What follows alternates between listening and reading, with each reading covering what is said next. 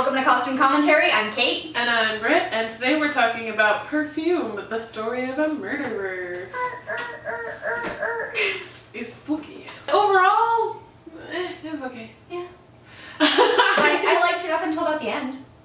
I loved the movie itself, the plot, characters, the weird, super weird ending. I thought it was great. The costumes, There were some parts of it that are really cool, but all in all, it was too historically accurate for most of it to be entertaining. As far as the costumes go, yeah. In our Hamilton video on Wednesday, they updated it and they made it relatable. Whereas with Perfume, they wanted to portray this imagery. They were like, let's go full historically accurate, and it's so freaking boring and just like bleh. As far as, you know, it being an enjoyable film in relation to the costumes, like I don't think it succeeded there.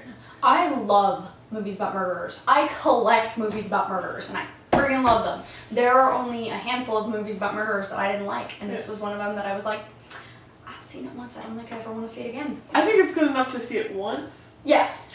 But it's not one that we would be like, you have to. Like, if you don't feel like watching this movie, that's cool with us. Just go look at the pictures to see how historically accurate it is. My favorite historical accuracy in it is the fact that the men are wearing makeup and obvious wigs with hair powder on them. It's a wig, you can tell there is dark hair underneath of it, and it has a clear line where you can tell that it's a wig, and it's very well dusted, and that is such an accurate thing for the time. The more ridiculous and not real your wig looked, the better as far as your status. Baldini, the perfume maker that he learns from, he looks super crusty, his wig is not great, and his makeup job is not fantastic. It's accurate though. Yes. I did really love that element. And then with the girls, there was some inaccuracies, but one of my favorite details is the prints that they're wearing, because that's very accurate for the time. This was like when those were starting to become a popular thing, and I loved seeing that detail. The necklines were surprisingly really accurate. Yeah! Loved. Wearing stomachers. Although there's one scene where it's pretty obvious that her stomacher is... It's like sewn in, yeah. isn't it? Which no. That's okay. At least she had one.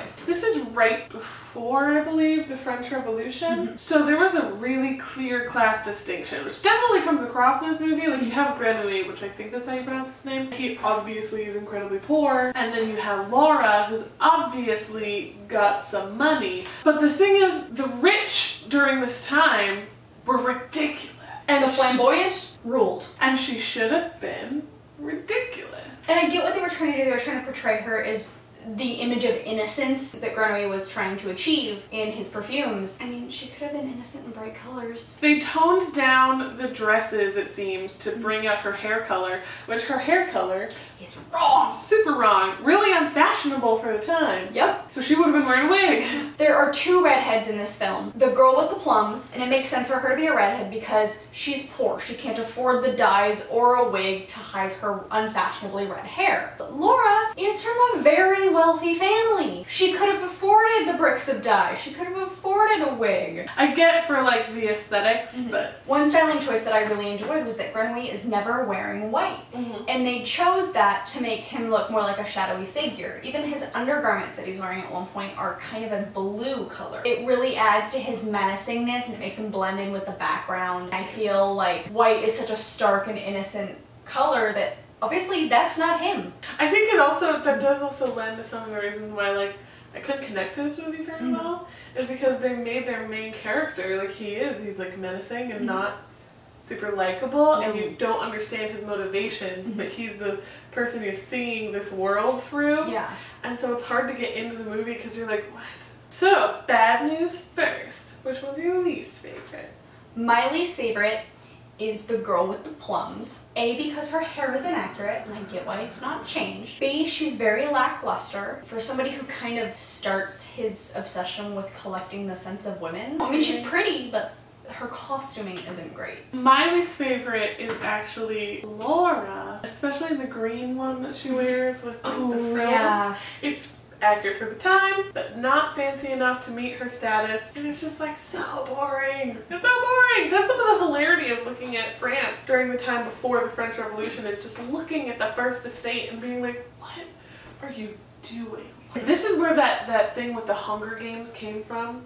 That concept of them wearing these ridiculous things in order to compete and be like, oh, you're going to put a bird on your head? I'm going to have a flock of birds that I had genetically altered to match my hair color. They just compete to get more and more ridiculous and ridiculous. It was a real life and it was ridiculous, and that's not here. If you want more evidence of that, Marie Antoinette paid somebody to frequently come and design wigs for her. One of them was a ship cresting in waves sculpted in her hair. But the weird thing is we know that they worked really hard. They researched for, what was it, like 15 weeks, and they made like 1,400 costumes. It was like they got too wrapped up in like, let's make it historically accurate, and then they forgot to make it interesting. We can forgive historical inaccuracies if it lends to the plot, or if it makes things more interesting, or if you did it historically accurate, it'd be super boring and weird, which is what this is. But had they done it completely historically accurate, with the French being crazy,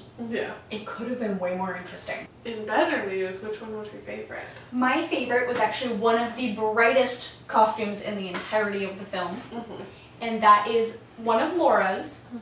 It is a oriental style robe. It is this bright aqua blue with gold trim all around it, and just absolutely stunning. Brings out her skin tone, brings out her hair color. It is a stunning piece. It's one of those moments in the film that really captures scent, because she's leaning out a window, the wind is blowing, her hair wild and crazy around her, and this robe is kind of billowing in the wind, but it's obviously still a stiff material, so it's not moving too much, but it's moving with her. And it really conveys this brightness. I love that. That's probably my favorite scene in the entirety of the film. What would be your favorite? My favorite is not from my favorite scene, because the scene is very strange. It is similar in color, where it's very bright and vivid, and that's the reason why I like it, but it's the very last outfit that we see Grenouille in, when he is standing there about to be executed, and he's wearing this bright blue coat, which the cut of it is historically accurate, and it also is very flattering on him, and it's just so bright. I think it was just my eyes were like, felt relieved after looking at this incredibly monochromatic film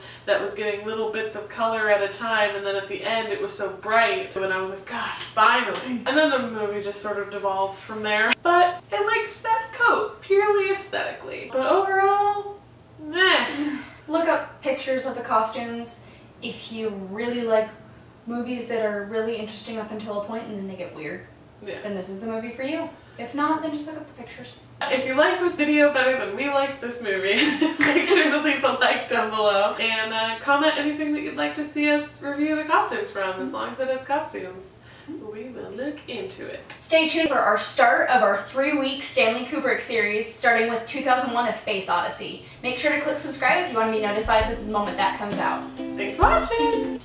And also my favorite thing about it is it's very in groups of people. So often when you do shows that are set in the 80s, or you know, even in like the 40s or the 50s, you have like the preppy kids and the gracers, or if it's in the 80s, like they all dress exactly the same pretty much no matter